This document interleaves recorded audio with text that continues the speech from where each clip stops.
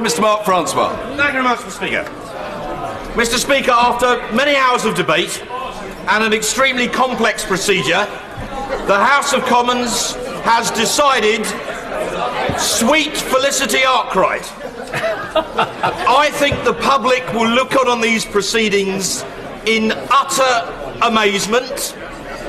They will be completely bemused by what has gone on. This attempt to seize the order paper has failed.